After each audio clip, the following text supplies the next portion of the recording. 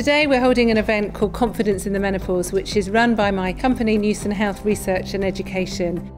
We've got GPs coming, nurses coming, we've got nutritionists, physiotherapists, we've even got someone from a men's health clinic. Today we'll be able to help improve confidence in diagnosing and managing the menopause.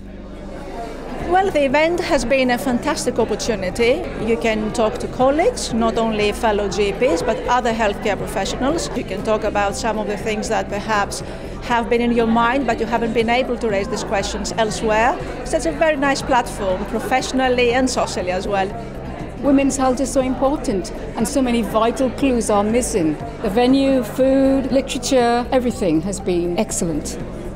The quality of the speakers have been amazing, really. They're making a subject area that is quite large, easy to follow, and I'm really looking forward to getting more involved in menopause management because of this day.